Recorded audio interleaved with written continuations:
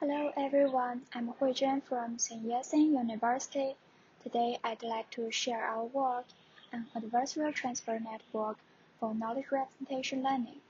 The co-authors include Shuangyin from South China Normal University and Professor Rong, who is my supervisor. In this paper, we try to explore how to use auxiliary knowledge graphs to improve the knowledge representation learning on target knowledge graphs with transfer learning. Knowledge graphs are structured facts in the real world. They can be seen as directed graphs where nodes are entities and edges are relations. For example, in the left figure, Ljubljana is the capital of Slovenia. All these three elements constitute a triplet, which is a basic storage unit of knowledge graphs. Based on this graph structure, we can conduct many downstream tasks, such as recommendation, question answering, or other tasks. But the algorithms of graphs always have high complexity. To deal with this problem, knowledge representation learning is proposed. The input is the triplets in knowledge graph and the output is the representation. The existing methods can be roughly divided into two categories. The first are shallow models. They always make mathematical assumptions on triplet and then define scoring function that valid triplet should satisfy based on the assumption. The second are deep models. They implicitly model the subgraphs of entities and relations. Considering the interpretability, we focus on shallow models in our work. Most previous shallow models always assume that knowledge graphs are dense enough, and the standard dataset used for tests also removes the low-frequency entities and relations. However, in the real world, entities always have long-tail distribution. That means most entities only have few triplets for training. Some work has explored how to solve this problem, such as introducing entity descriptions or training with language models, but these solutions all requires lots of external computation. We also observed that the learning process of knowledge graphs are independent, so we considered using the learn features in other knowledge graphs to help with the new knowledge graph. In this setting, we have a knowledge graph and its learned entity embeddings. We call it as a teacher, and another knowledge graph to be learned. We denoted it as the target. We can also construct an aligned entity set by entity linking or string matching or other methods. Through this set, we can transfer the features in the teacher knowledge graph to the target one. But considering the data security, we do not use the original triplet data, but only the entity embeddings, because we can hardly recover the original data from the entity embeddings without the relationship information. During the transfer process, we have to answer two questions. The first is how to transfer the features, and the second is how to effectively transfer the features. For the first question, we proposed two constraints, and for the second, we proposed an adversarial adaptation model. This is the framework of our proposed A-Trans-N. It includes three main parts. For the first question, we proposed the embedding transfer part, and for the second question, we proposed the adversarial adaptation part. So in the following, we will introduce these three main parts in detail. For the embedding module, we use trans-E here, and it assumes that the relationship between the hand and tail represents the translation operation, and it defines the scoring function that the hand plus the relation minus tail will equal 0. And we use a margin-based loss function defined in rotate, and all this part is the existing methods and is not the main point of our work. and this trans-E can be replaced with any other shallow models, and we will prove this point in our experiments. The next model is the embedding transfer model. The first part is the distance constraint. As we can observe in the distribution of representations, we can find that the entities with related semantic always appear in the same subspace. So we hope the aligned entities embeddings to be as close as possible in the target space. And we use the cosine distance to realize this, as the cosine distance requires the embeddings of two aligned entities has the same directions. It is softer than the L2 distance as it doesn't have any constraint on the length of embeddings.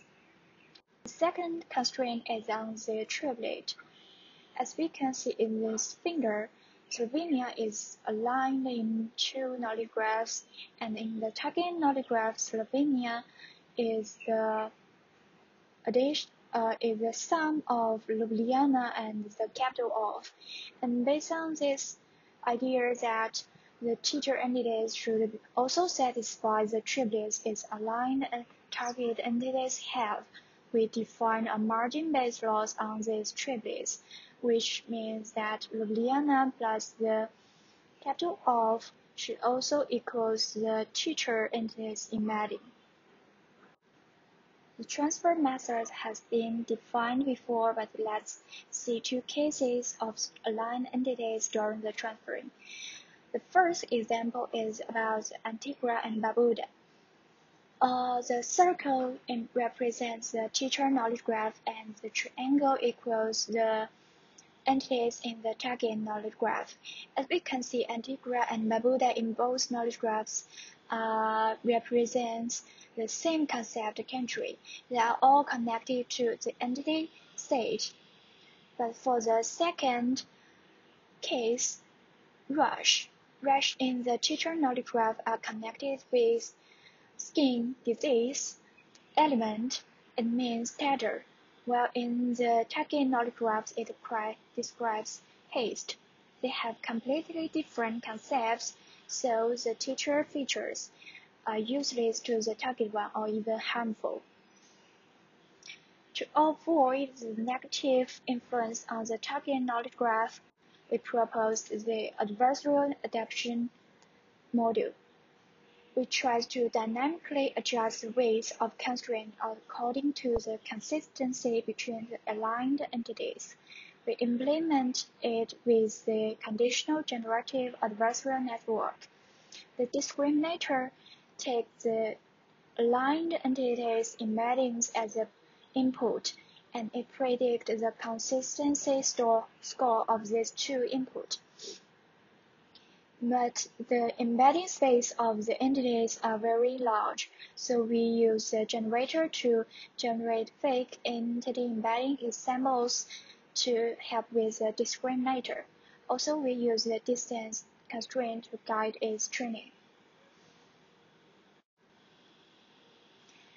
We conduct the experiments on two bilingual datasets and one tree source dataset. The statistic is listed in the table 1, and we conduct the experiments on the task knowledge graph completion. It aims to predicting the missing hand or tail for a given triplet. We compare our work with 4 representative shallow models, including trans-E, dismount, black, and rotate, and another embedding transfer-based baseline, C trans-E, which is a transfer without the adversarial adaptation model. This is the results on representative baselines. As we can see in these figures, the red circle represents the battle trains on the matrix, and a transfer outperforms baselines on most metrics. And this is the result on transfer-based baseline, C trans-E, and is also the ablation study on adversarial adaptation model. As we can see in these two figures, A transfer outperforms C trans-E on all metrics, and this also means that the dynamic weights improve the performance. And we also conduct ablation study on the two constraints. For the baseline transient, we add the triplet constraint, which denoted as the orange, or add the distance constraint denoted as gray, or with both constraints denoted as yellow, or our H1 framework completely.